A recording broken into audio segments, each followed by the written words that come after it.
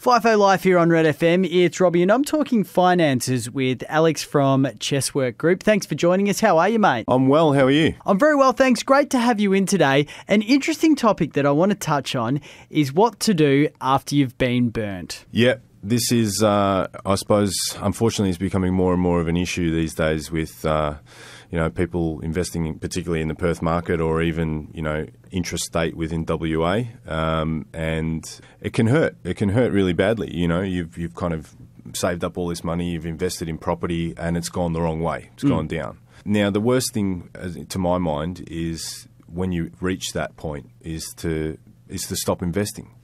Because, okay, yeah, you've been burnt, but to give up means that you've just basically resigned yourself to being where you were before you started investing. And so I've seen it so many times. I mean, I've been burnt myself. Yep. I can tell you from personal experience back in Melbourne, I went in with a property and I went in with three people, or it was three people including myself, and we actually used a builder. We bought a block of land and we used a builder who was a family friend. Now, that family friend decided pretty much just before lock-up stage that he was going to develop a coke and prostitute addiction. Right. And basically ran off with the money from the down payments that we were making to build the property.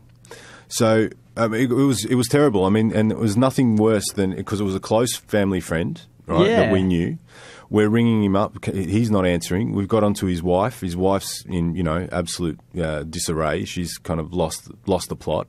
And then I can't tell you what an absolute nightmare it was just trying to get someone else to finish the property because, as maybe some people have heard on the, come across the same kind of thing. Once one builder's touched something, another builder doesn't want to come in and do it. Have heard that before, yeah. Yeah, they're very, very reluctant. So, look, long story short, we did lose out on it, and it did hurt. But at the same time, it's one of those things where you can't let that. You can't let that stop you. If you're going to go past every road, get up to every roadblock and just say, right, I'm going to give up. Yep. You'll never get anywhere.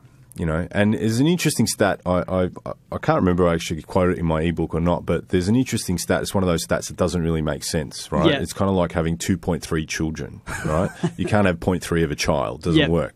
But they've done studies on self-made millionaires around the world, and they've found that on average, they will either go bankrupt or lose absolutely everything 1.8 times, right?